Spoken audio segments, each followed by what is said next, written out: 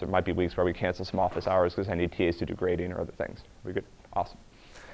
And all the stuff to get you kind of bootstrapped and started and digging through the source is there, right?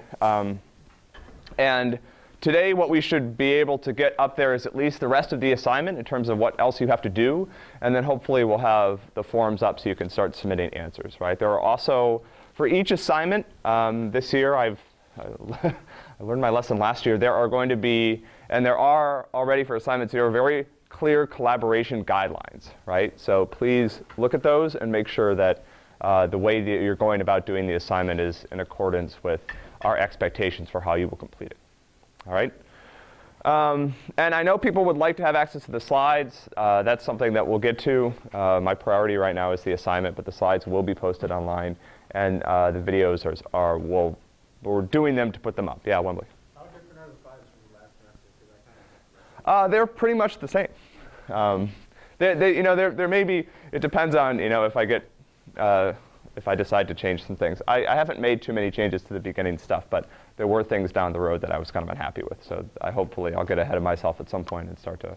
But yeah, the slides for last year are up. People have asked how to print them, right? Another feature that we haven't implemented yet, but we'll try to get to that as well. Any other questions about sort of logistical things? OK. So last time we talked about fork. We talked about file handles, all right? So questions about the stuff that we covered on Wednesday. This I would expect you guys to remember. It was only 2 days ago. This is a game I started playing with myself. I put my water bottle down somewhere, and then I see if 5 minutes later I can find it again, because I usually want it, and I don't know where it is. All right.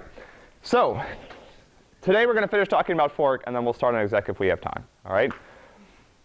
So file handles. Who remembers file handles? Who remembers what a file handle is? Who wants to help us out with some review? So file handles established 3 levels of indirection between a process and disk blocks, right? So a process wants to store some state in a stable way, and disks are designed to do that. Disks have blocks of data that they can hold. What is the process of getting from the process to blocks on disk? Let me start over here. It's AJ, right? Yeah. What's the first step?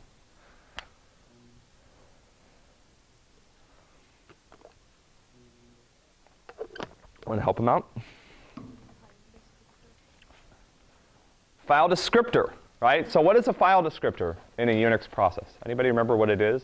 What is it actually? You call open, and what do you get handed back? An int, right? So a file descriptor is an index into my file table, and that points to a file handle, right? OK, so there's our first level of indirection, right? So clearly, the next level starts with the file handle. What does that file handle point to? OK, to our file object, right? And then what does that file object in the kernel actually refer to eventually? Yeah, it represents a file. What? Yeah, like actual blocks on disk, right? So this is our 3 levels of indirection, right? I map a file descriptor to a file handle. I map that file handle to a file object. And then I map that file object finally down to the actual disk blocks, assuming this file is on disk somewhere, that store the data for this file, OK?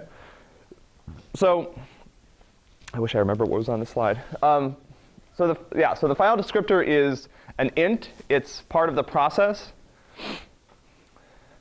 It's what processes receive from open, and they pass this to other file system calls, right? So this is just an index into my process file table, right?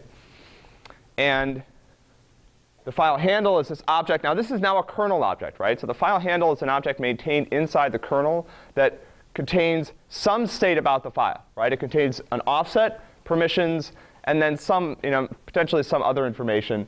And the file object is another kernel object that contains everything else, right? Or you can think of it as containing all the other information about the file, right? So why did we do this, right? Why not just have, some file descriptor or some representation of a file that maps directly down to blocks on disk? Why did I establish all of these levels of indirection? Or the extra level of indirection? Share some piece of information between different files. Yeah, because I want to share it differently, right? So what this allows me to do is to say file descriptors are private, right? The file table is private to each process, right? This is going to make a little bit more sense today when we talk about fork and when we start talking about exec, because fork in particular manipulates the, open and read and close are fundamentally what manipulate the file table, right? But fork has some semantics related to the file table that are important, right? And the reason we did this is to set up some interesting semantics with fork that allow processes to communicate in a nice way, right? But what we've done here is we've split pieces of information between different objects so that they can be shared differently, right? All right, process creation. Where do processes come from? Unfortunately, it's on the slide, but that's OK. It's good to have some easy questions. Brian? Yes. It's on the slide. What's the system call I use to create a new process? I use fork. Yes, there we go. Fork, right? Fork, what I forgot to hide on the later part of the slide. Alyssa, after fork, we refer to the caller as the what? Parent. And the, oh, man, terrible, terrible slide, lots of bugs. So fork creates a new process that is related in what way to the process that called fork? It's a clone, it's a copy, right?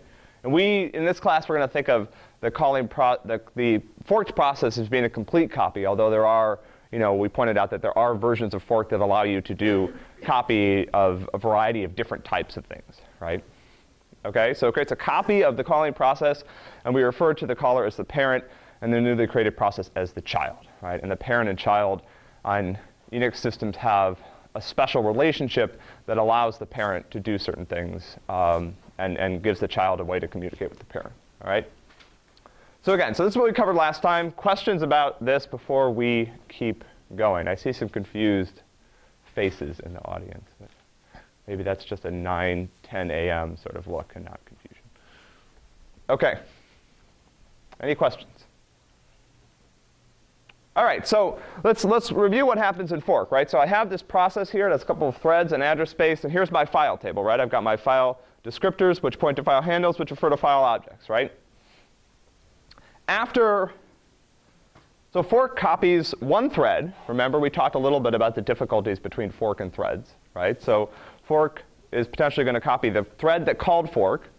It makes a complete copy of the address space. So we're going to come back to this in a few minutes, right? So all the memory that the parent is using, right? The parent's address space, all the memory the parent has access to, has to be copied for the child, right? And this is some people may be able to identify a problem with this immediately, OK? It copies the file table, right? So after fork, the child has the same files open as the parent. But what's interesting about this, and one of the reasons that we created this level of indirection here, is the file table, the file descriptors in the child point to the same file handles as the parents. So what you can see here is that there's now this shared state. It's difficult to see because these are really very unappealingly horizontal lines. But what this is designed to show is that the parent and child are now sharing the same file handle objects. So what does this mean, right? What state is in the file handle object?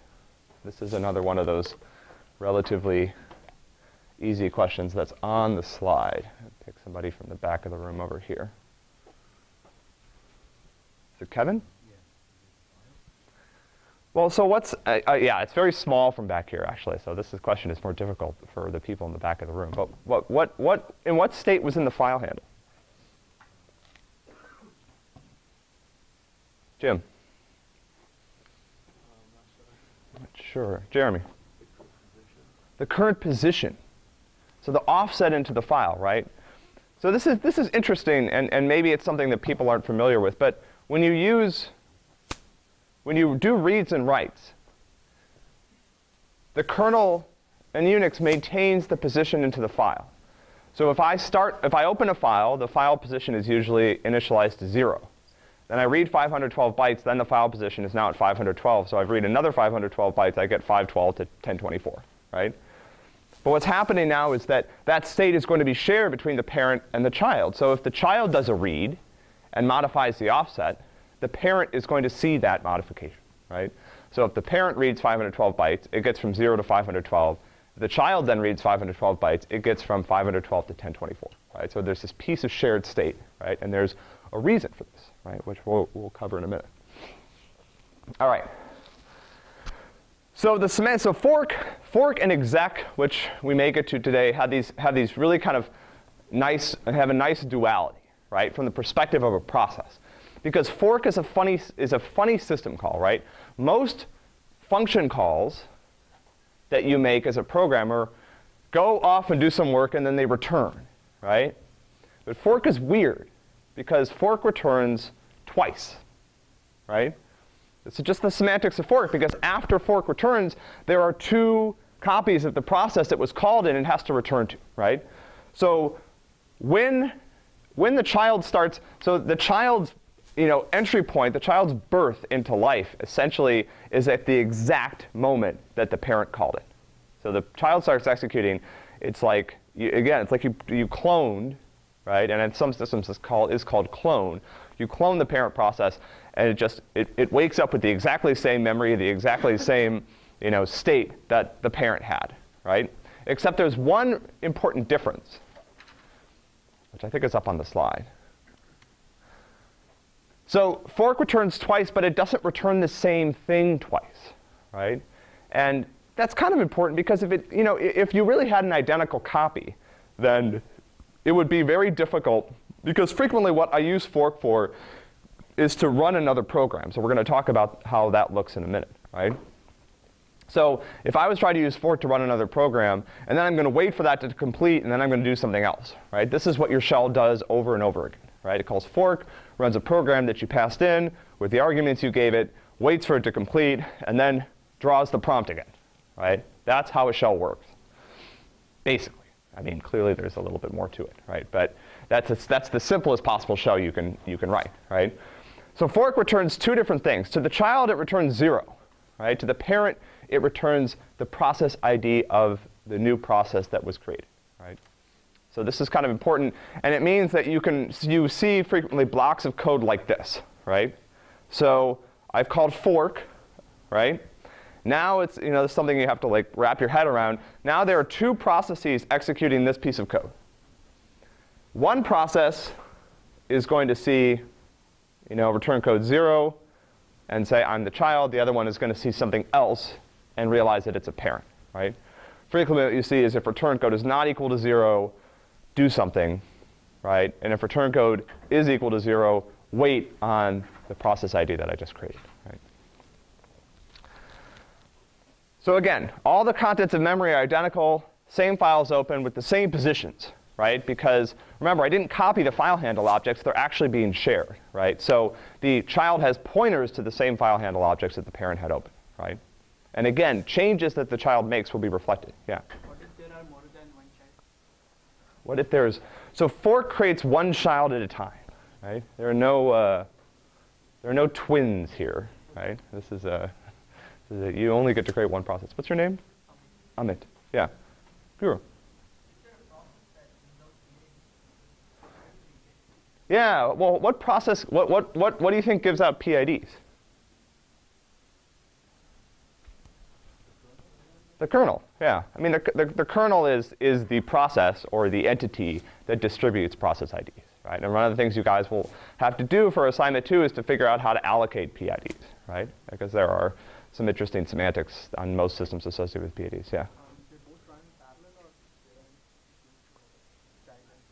parallel or Right, there are, and welcome to multi-threaded programming. There's no guarantees about the ordering in which these threads are running, right? We'll come back to this when we talk about scheduling. But they are, on a multi-core, on a single core system, they are fundamentally running sequentially, right? Because there really is no real parallelism, right? But unless they coordinate their activities, there's no guarantees about the order in which they will run. On a multi-core system, they could be running at the same time, right? Yeah, well. Is the child cloned first and then fork returns the return code, or is the return code returned? Yeah, no. So once the child is cloned first, right? So fork enters the kernel. It does all sorts of work, right? It creates a new process for the child, and then it returns twice, right? So when the when it returns to the parent, because the idea is when it returns to the parent, I should be able to access that PID, right? If I hadn't set up the process yet, if I hadn't even allocated the PID, I wouldn't be able to return the PID to the parent, right?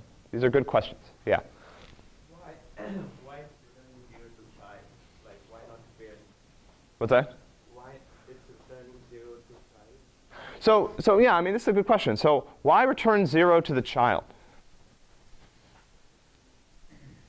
Jeremy, I'm purposely ignoring you. Yeah. What's her name? Dan.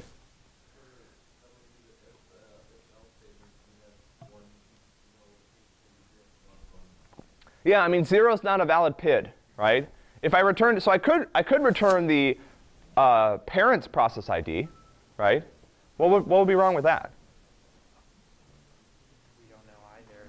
You don't know either PID, so there's no, like, you'd have 2 integers coming back, and no one would know whether it was the parent or child. The parent wouldn't be able to tell, is this my parent's PID or my child's PID, and the child wouldn't be. Like, that would be very weird, right? So 0 is just this special value that's used as a signal to indicate that I am the child process, right? Any other thing would cause confusion, right? I guess you could return, like, a negative value that was, these are the semantics of fork, right?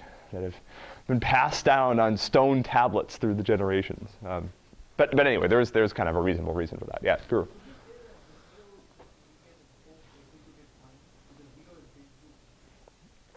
Yeah, so 0, okay, so that's a good question. No. If fork fails, so actually if fork fails, then actually I think if fork fails, then it returns a negative value, right? Yeah, or something to indicate to the other thing to keep in mind, and I just want to point this out when you guys are trying to map, because if you guys have done C programming, you probably use things like, what's the Arano or whatever, right? Arano is not a kernel construct, right? So most of what you're used to using in C, if you programmed in C, are the C standard library functions that wrap system calls, right? So the semantics, and you guys have to keep this in mind when you're doing assignment 2, because the semantics of your system calls have to match the kernel system calls, right? Not the C library, right? So for example, Arano, people think, well, how do I set Arano? The kernel doesn't set Arano, right? Arano is set by the C library, right? The C library takes the return from the system call, stores that in this global variable called Arano, and then returns something else, right, from the wrapper function that it wrapped around, right? So there's a difference between fork, frequently, which is the C standard library fork, and sysfork, which is the actual system call, right? And once you guys build your kernel, there's some code in there that actually generates those wrappers for the C library, right? So you guys, I mean, when you guys start running the test for assignment 2, you guys will be compiling against a version of the C library that's in your tree that's built specifically for your kernel.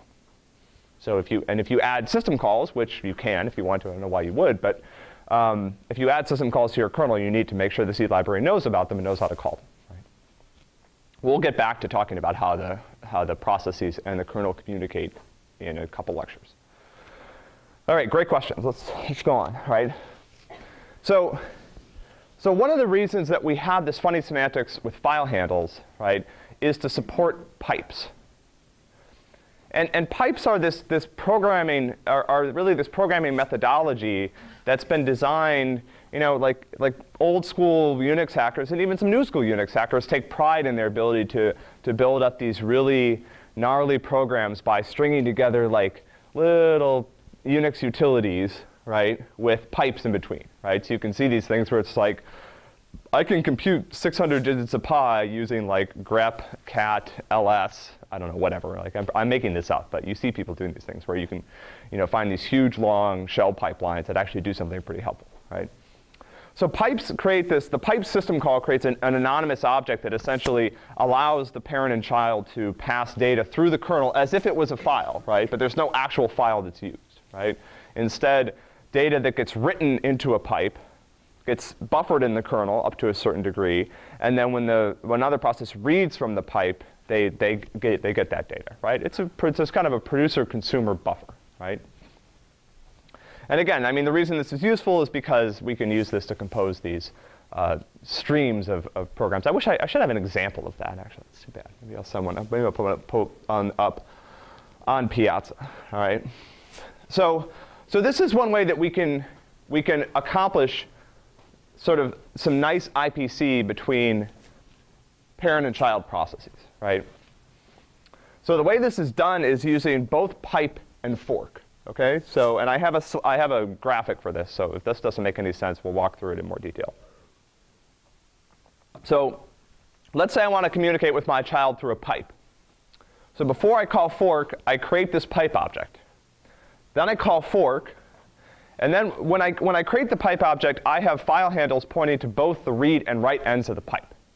That's not very useful, right? It just allows me to read and write data from me to myself, right? Which is not very helpful, okay? But after fork, what happens is that the child closes one end of the pipe, and I close another end, and now we have this buffer, right? So again, let's see here. Let me go through here, and then we'll go back to the example, right? So parent is about to call fork. It creates this pipe object, right? So here's my producer-consumer buffer inside the kernel. I have a file descriptor pointing to this is the read end, and this is the write end, right? And again, if I don't do anything special with this, this is not very interesting, because I can read and write data to myself, okay? Now I call fork, right? So now my child has those same file handles, right? So it has a file handle that points to the read end, and a file handle that points, a file descriptor that points to the write end, right? Because we're sharing this file handle, right? Now what happens is that I close the read end, and the child closes the write end. So I can now write into this pipe, right? I have the write end of the pipe, and the child has the read end of the pipe. And now we can communicate through this anonymous shared buffer, right? Let me go back to the example, and then we'll walk through this again, right? Yeah, so here's an example of how to do this, yeah. So if you want bidirectional communication, you have to make 2 pipes? You could do 2 pipes, yeah. In general, like the whole idea of pipe lining is usually thought to be like a left to right linear thing, right?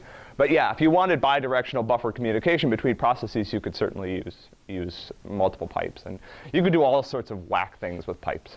Just weird stuff, right? So here's the C-like pseudocode that gets this to work, right? So I have this pipe ends array that's going to hold my 2 file descriptors. I initialize it by calling pipe, then I call fork. So this is who is here? Who executes this code? The child, right? Because this is return 0, okay? So the child closes the write end of the pipe. And by write, I mean W-R-I-T. Like, not I don't know what the write end is. The write end might be the write end might be the left end, and the read end might be the right end. Nothing makes any sense, clearly. I know why this has been confusing me, actually. Yeah, the right end, like right. The writer end, maybe that's what we should call it. That still sounds wrong. Okay. Anyway, so the child closes the end that is used to write data into the pipe, and then can now read data from the pipe. And the parent closes the data that's used, the end that's used to read data from the pipe, and can now write to the pipe, right? And so, the parent can now greet its beautiful new child process, right? Questions about fork? Yeah. Once one end is closed, can't I open it like just the same way that I'm doing it right now? Can't I use the same pipe to again now interchange the open and the closed end instead of creating a new pipe for the reverse interchange? Yeah, that's a good question. I don't know how that works. I think pipes are a directional abstraction. Oh, man, I wish I knew the answer to this. I think they're a directional abstraction in the kernel. So a pipe so I can't push data through pipes in 2 directions, right? I put data in one end and it goes to the other end, right? If I put data in, there's no way to there's no way to write into the read end of the pipe, right? That would cause a problem. God. All right, so again, we'll go through this again, right? Because this is kind of clever. So I create my pipe. I have file handles pointed to both ends. I clone my child. It has file handles to point at both ends. And we both close the end that we don't need. And now we have this nice communication mechanism, right? Yeah? Can you go back to this? Yeah. Oh, right here? One more. Yeah. Okay, so if you end up closing the right end on the parent and closing the read end on the child, you still end up with that directional aspect. That's what I'm saying. Yeah, I think the pipe is a directional abstraction. Oh, yeah, no. So you're saying if I... If the other two arrows vanish. Okay, so let's see. Oh, no. Well, okay. If the other two arrows vanished, yeah, okay, fair enough, fair enough. Okay, right. The pipe is a one-way abstraction, but it can be initialized to point either direction, right? I just don't know what would happen if I tried to open two file handles to both ends. I don't think that works, right? So you're right. If I close the other ends, right, and I can't show this on the slide very easily, but the ends that would be left would be this end, right, and this end. So I could pass data back from the child, right? But I don't know what the semantics are if I try to pass data both directions of the pipe, right? So once initialized, you cannot initialize. That's what I hope is true, right? But I'll look that up. That's a very interesting question. I hadn't thought about that before. Yeah, good question. All right. OK, so let's go back to fork, right? We talked about one of the things that has to be copied for each child process is all of the state in the parent, including the parent's address space, right? So after fork, the parent and child are identical, but they should not share memory, right? Remember, one of the main things the operating system is trying to do is to isolate processes from each other, right? And that starts when I call fork, right? I do have something that's shared. I have those file handles, right? But if the child says, you know what, parent, I am done with you, it can just close all of its file handles and reopen them, and it has its own file handles with its own offsets, even to the same files, right? So if I wanted to, after fork, let's say I didn't want to communicate with my parent, I could be just like, sorry, man, I'm closing that pipe, and you can write into it till your heart's content, and at some point it's just going to fill up, and the writes are going to fail, and I'm on my own. I'm independent, my own person, my own process. So yeah, so I can. So there's semantics associated, but again, the child is in control of that relationship. The child can completely sever all ties with the parent and initialize its own file handles to its own files and everything, right? And sometimes in certain cases, that's the first thing that certain types of fork do, right? So there's certain types of fork that don't copy the file table, right? Because the child doesn't want to share file handles with the parent, right? But one of the things I do need to copy is the memory, right? Because that should not be shared, right? Threads are a different thing, right? And we'll talk a little bit, I think, in a few lectures about multi-threading and running the multiple threads in the same address space. But fork is creating a new process, right? A new process is a completely separate container for threads and memory and other things. And so it has its own copies of these things, right? And the other problem, this has been up on the slide for a few minutes, so I won't try to surprise anybody with it, with fork and the semantics of fork is frequently this type of code you'll see sometimes, right? And there are certain processes that fork, there are certain applications that fork new processes to act as clones of themselves, right? So who can give me an example of a process like that? We've talked about one in the past. It's an example of a process that would call fork to create more copies of itself. Yeah? Browser. So tabs would probably be done with threads, right? So we'll come back to that. That's a good idea. It's a good example of a multi-threaded process, right? But what about because remember, it's not necessarily easy to communicate between processes. So I need an application where individual instances of that application can essentially act pretty much independently from each other, right? But what's a case where I might need multiple instances of an application to run? What's an application that might spawn off a bunch of copies of itself? Web server? A web server, right? Because a web server process, and newer web servers frequently do this with threads instead of processes, right? But for a period of time, Linux support for multi-threading was done in user space, and we'll get to that later, right? But frequently, old web servers would spawn off like 10 copies of themselves because the work of a web server is pretty much independent, right? They didn't really need to talk to each other. Like, they would wait, they would get a request on some port, right? There was maybe something that had to distribute the request initially, but then all the request processing is completely independent, right? I go to disk, I find the file, I render the file if I'm doing some sort of dynamic web prep, and then I blast it out over the port, and I'm done, right? So requests come in, and I can just hand the request to each separate process. And after that, there's very little communication that's required between those processes, right? With tabs in a web server, right, there's frequently there's more state that's shared, right? You might be able to do tabs with processes. That's a great question. I have to think about it more. But I think that that's probably done with threads. Yeah. See host for Windows, service host? Yeah, so they're frequently like kernel-type services, like a lot of different type of servers, right, that expect to handle multiple requests, achieved concurrency by calling fork and just creating new copies of themselves, right? And usually they had to have some limited coordination between each other, right? But it's a question of how much coordination is necessary, right? And if it's not much, then you can get away with doing fork, right? Yeah. You said that child can cancel every connection, right? Yep. But can the parent do the same? Yeah. I mean, as far as the file table is concerned, yeah. I mean, if the parent wants to, it can just close all of its files after it calls fork and reopen them. And then it will have its own file handle objects.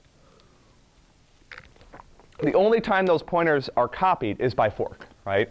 So this is kind of an important, I wonder if I can back up here. And yeah, let's get this right before we go on. Where is my diagram with fork in it?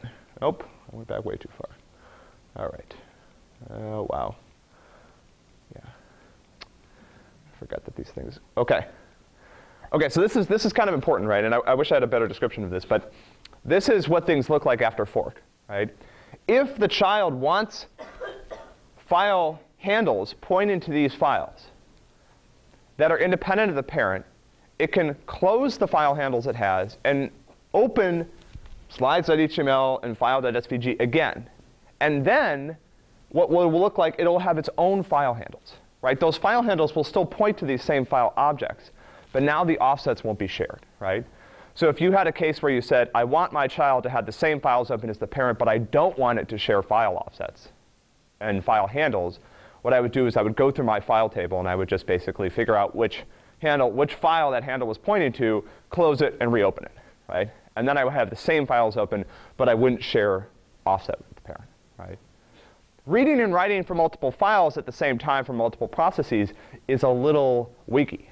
Right? It requires some coordination, right? Because again, I'm writing in the file, you're writing in the file, and who knows? So that's not necessarily always something that processes want, right? Coordinating access to files is hard because if I write at a particular portion and then somebody else writes there, then we're going to overwrite each other's changes, right? So you think it's going to be exactly a copy to the file, right, when you call it? Yeah. So would the indexes of the file descriptors also be exactly the same? Yeah. So would there be any case where the indexes are different, but they're pointing to the same file? I don't think so. No, they can't be, right? Because the child, because let's say I have these files open and I have that index saved in a local variable that's on my stack. It has to point to the same file, right? Otherwise, I'm not the same process, right? So the file table has to be copied exactly, right? You can't change the indexes. Because if you change the indexes, again, like the parent has file handle 1 open and it points to slides.html. If I made that 2 in the child, then the child's going to do a read on file handle 1, and the kernel is going to say there's no such, like that file descriptor is invalid, right? So yeah, the handle objects have to be identical. That's part of the state I'm copying. Yeah? Does sharing the offsets between the parent and child protect the atomicity of freedom? No, it doesn't have to. I always forget what the semantics are. In general, concurrent I/O to multiple files is not a good idea, period. But I think that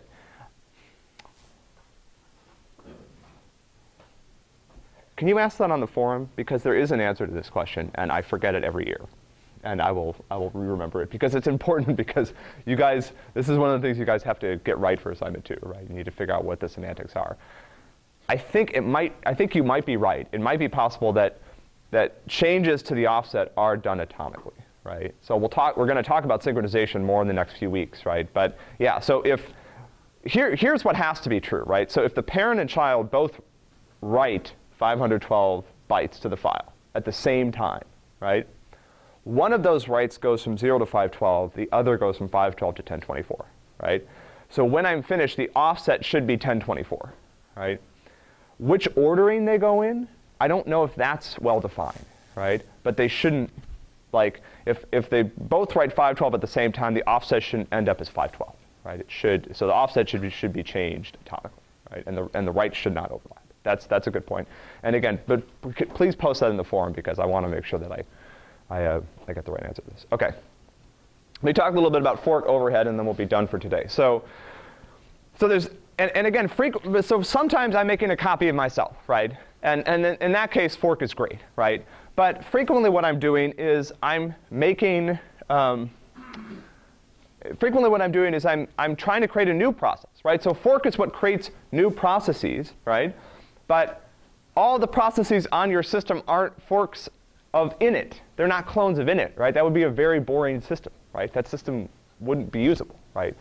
So on Monday, we're going to talk about exec and how processes change. But frequently, the first thing a process does after calling fork is calls exec. And exec wipes away the whole address space. Exec basically is like that, you know, the prima donna dressing room person, right? Like they just come in there and they totally, whatever was in there before, it's going to be totally exactly according to the instructions that are in the binary that I call exec, right? So now this is irritating for the operating system, right? Because I did all this work, right, on fork, right, to copy all this memory potentially. And then the first thing that happened is the process came in and blew away all my changes, right? So what do I do about this? So there are two solutions to this problem, right? One solution is I can use something called copy on write. So, and I want to point out that these solutions fall into sort of interesting categories, right? So fork and exec and the Unix system call interface has been stable for a long, long time, right? There's been changes to it in additions, but in general, it's a pretty narrow interface, and it's been standardized. And so people, but I think it's kind of a neat idea, right? You implement fork and exec, and then you figure out how to get them to perform well, right? So they didn't create a new system called it's like fork and exec. They just figured out how to do this. So one of the things they did is they optimized the existing semantics. So there's a nice memory optimization that we'll talk about later when we talk about memory management that avoids the copy that I would have to do after calling fork in many cases, right? So it removes a lot of the work while allowing the process and child to share memory safely, right? So I won't give away all the secrets of how this works, but the idea is that I don't have to copy memory, but changes that the parent or child make to memory are not reflected in the other process, right? So they are not sharing memory, but I don't have to copy all the memory, right? So this is and copy on write kind of gives you a clue to what exactly is happening, right? And then there is, you know, one addition to the system call interface, which is this thing called vfork. And vfork is a different system call, and what it does is it says, if you call vfork, and the first thing you do after calling vfork is not call exec, I'll fail. Like, I'm just going to terminate your process, right? So vfork is only to be used in this design pattern where I call fork and I immediately call exec to do something else, right? If I was running a web server and I used vfork to create new copies of myself, it would die, right? Because vfork doesn't do all this work, right? It doesn't copy the address space. All right, so let's see here. And then, yeah, so there's a new system call also called clone, which I think I mentioned before, which essentially gives a lot more control to the calling process over what gets copied, right? Pieces of memory can be shared, signal handlers can be shared, things like this, and we won't get into this in detail, right? But this is another very interesting thing, right, which says that clone allows the child to start at a different place, right? So the child doesn't even have to start executing at the same place that the parent, right? All right.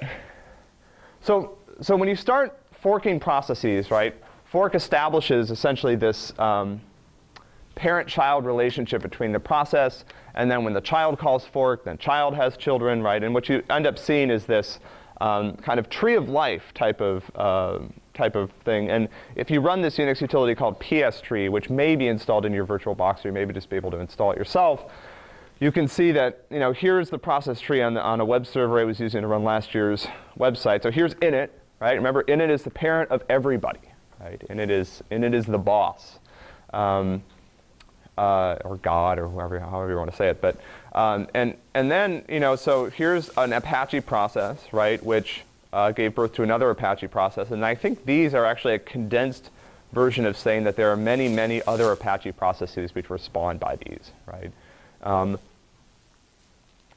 Or these might indicate that there are. Actually, you know what? Sorry. That's not true. So this notation here indicates that these processes have multiple threads, right?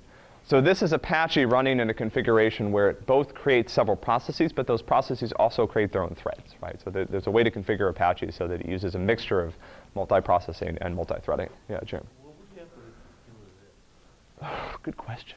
You could try it. Try it in your virtual box and see what happens, right? I don't know if init handles signals, but it's possible if you send it kill 9, it'll just crash the machine or shut down or something like that. So it probably doesn't handle just kill, right? You probably have to send it kill 9. Yeah. After executing code, the child process needs to solve the concerns that are already been operated.